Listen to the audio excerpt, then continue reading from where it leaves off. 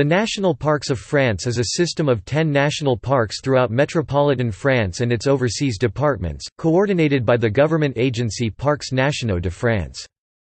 The first national park was established in 1963 and the most recent park was created in 2012.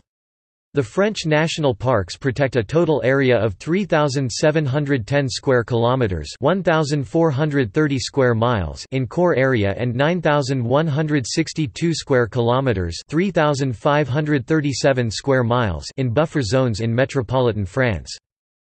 This puts over 2% of the total area of metropolitan France under some level of protection.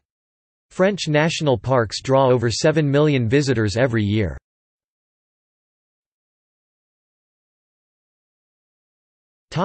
List.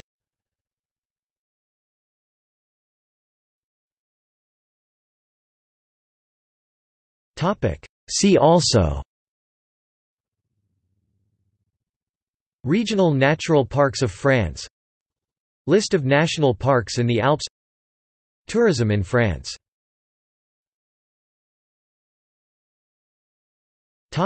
External links. In French, Parcs Nationaux de France, National parks and other protected areas.